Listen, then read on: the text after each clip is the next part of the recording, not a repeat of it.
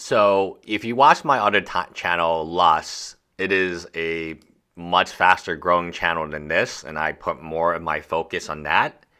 Here we've moved to 2 videos Monday and 1 video the rest of the week. Over there we do 2-hour plus live streams every Monday and Thursday night, and then we have free videos most days on weekdays, 2 videos on the weekend, and then I also have a channel for my newborn that is growing even faster than both of these channels because baby content is all that YouTube wants. So it's hard for me to make these, it's hard for me to show any general interest in this. Now, why I'm interested in this is the first time I've covered Crypto Zoo, I've covered Logan Paul and his many scams, and this is the first time and probably the only time I've ever felt like the victims deserved what they got. So one victim says it very clearly in the comments. He knew that she was in a relationship with another guy. So he tells him, hey, we can blank. I'm in an open relationship. He says, oh, wow, that sounds really good. So he has unprotected blank with her. And then I guess they get into a relationship later. And then, so she breaks up with the first guy to get in a relationship with him. And then C cheats on him and has unprotected blank with another guy. Well, now he's really upset because how could she do this to him? Well, mother effer, you did it to the other guy. Why would you not think she would do this to you? Hopefully I'm telling this story. This story is so bizarre, in my personal opinion, that like what a person, like if somebody's willing to cheat with you on her current boyfriend, husband, whoever, significant other, then how are you all that surprised in a certain way with unprotected blank when she cheats on someone else when you're together, right? And how are you all that surprised? Somebody who lies about attending Stanford and having been accepted to Harvard Law, you know, when is the last time an OnlyFans model was accepted to Harvard Law? I would guess never. You know, Harvard Law is the best law school, one of the best law schools in the nation. Why would you believe that? And then she uses all her, you know, bad job at Top Deck. You know, these are big 95 MTG. These are not small little companies making allegations. These are big, massive companies in this field. So take it with a grain of salt, right? She lied about being on the Pro Tour, which you can easily check in ELO. She lied about being in a Hallmark movie as the lead. Who even wants to be in a mother having all? Like, it's so easy to determine that she is lying to you. She stole her boyfriend's dying dad's bank account to use on herself.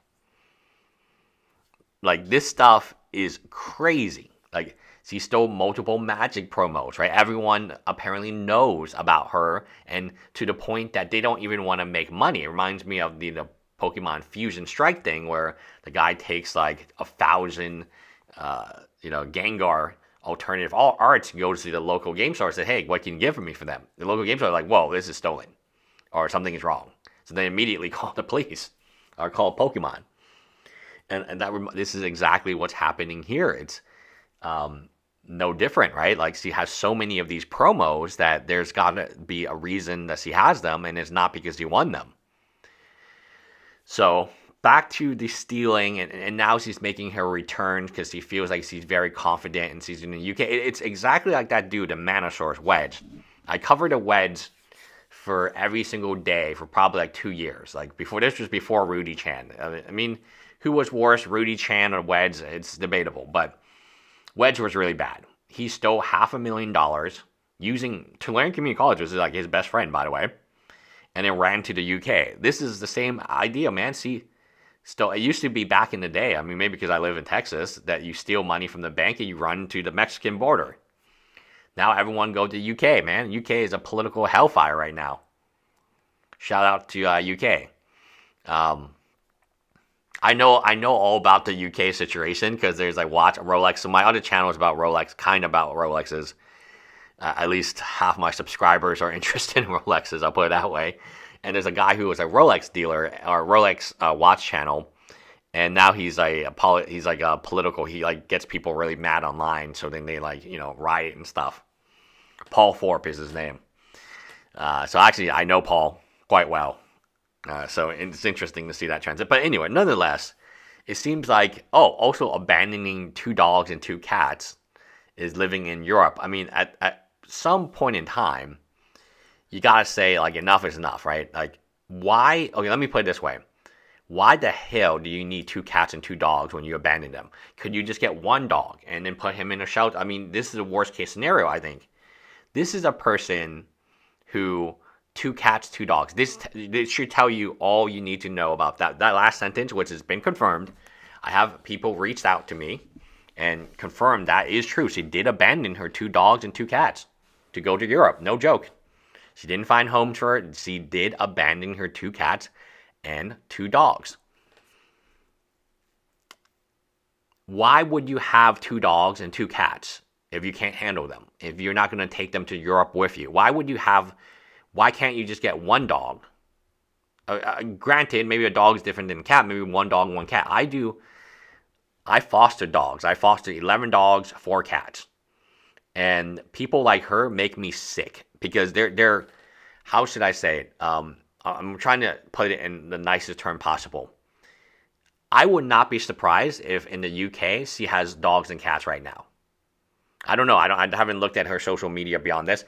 I would not be shocked because that's the type of person she is. She views you as expendable. If she views her pets, which love her unconditionally because they're pets, as expendable like that, then she views you as expendable.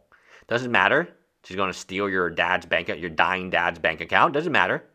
She's going to cheat on you just like you cheated on with her. And she's going to lie her way to the top. Multiple times, right? If you understand, it's a pun. It's a pun, guys. It's a pun. She's going to lie her way to the top. I don't know what companies he's working with right now, but I would hate to be that company right now. I think it's some type of Axiom. I've never heard of it. But she said she worked at Ravensburg, Disney, the people making the card game for Locana. That turned out to be a lie. She said she got accepted to Harvard. I mean, when's the last time somebody showing her blank online got accepted to mother effing Harvard Law? It's gotta be. It's gotta be. Oh yes, and she also handed business cards with her OF to little children. God forbid she be a male called Dr. Disrespect. Because, yeah, God forbid that be Dr. Disrespect or Ava Chris Tyson, right? Because in the media, minors are very well protected. I think it's bad. It's very bad. Because I'm making videos about you.